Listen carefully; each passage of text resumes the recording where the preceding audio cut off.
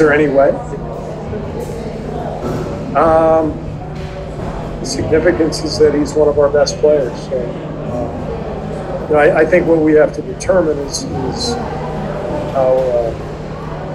how he holds up defensively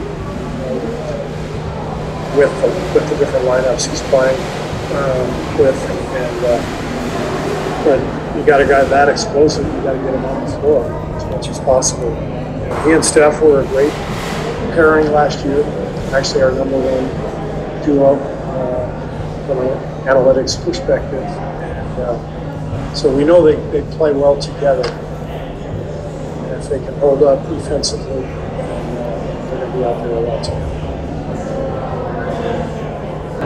When you and Steph put together 11 minutes together plus 15, you sense that during the game, like the impact that the two of you guys can have together around this? Definitely. It felt good today to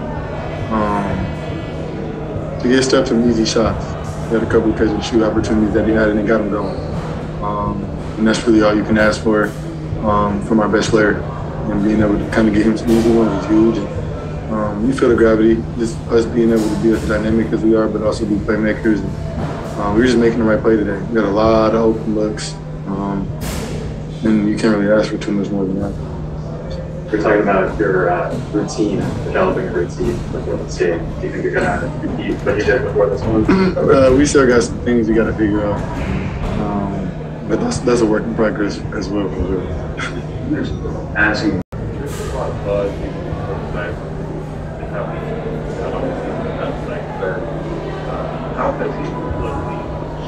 He's looked great. I mean, you know, the guys, you know, finding them, getting them open shots. He's just a hard worker. You know, he's in the gym. You know, he got guys that he's looking up to, Steph and, you know, Clay, how they get their shots, how they get open off screens. And, you know, we want him to be aggressive. You know, we want him to be aggressive and look for the shot and, you know, make the right plays. So he's been doing it all week, training camp, and, you know, results today show.